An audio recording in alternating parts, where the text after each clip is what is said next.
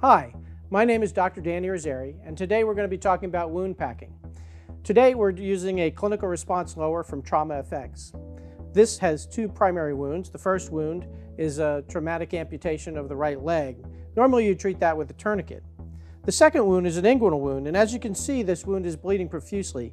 You can't put a tourniquet on this, so the only way you can manage this wound is with direct pressure and ultimately packing, because I can put direct pressure in the wound to stop the bleeding, but I can't stay here forever. I've got to treat other parts of the casualty. So today we're going to be using the OLAES Hemostatic Bandage. When you take open this packaging, what you're going to find is you're going to find a bandage that looks like this. It has several unique features. First, it actually has HemCon dressing or hemostatic dressing.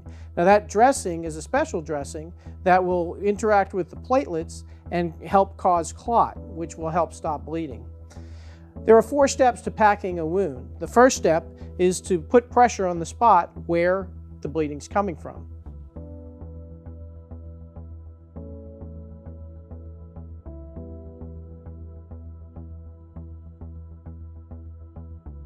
Without taking pressure off the wound, take your hemostatic dressing or your gauze and place it in the same spot where you think the bleeding is, always maintaining pressure as best you can.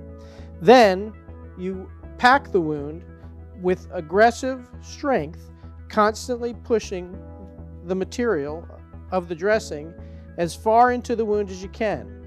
You want to make sure that you fill all of the areas of the wound. With the hemostatic dressing, it's particularly important because this dressing has special chemicals in it that interact with the blood and the platelets. By interacting with the blood and the platelets, it creates clot. And once it's created a good clot, that's important to keep that clot in place with the pressure. So as you can see, I'm aggressively and fully putting pressure and placing this gauze.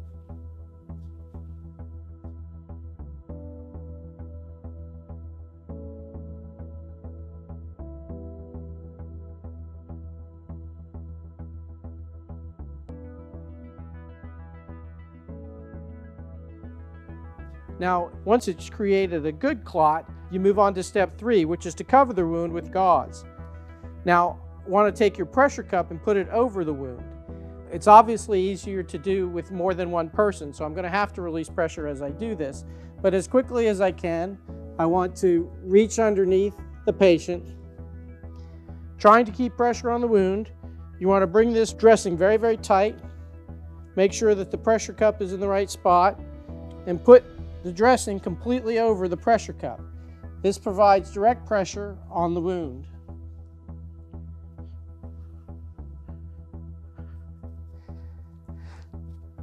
Once the dressing is in place, you want to secure the dressing in place with these securing clips. The securing clips have 2 hooks, and these hooks hook nicely into the bandaging area on both sides, which allows the dressing to stay in place.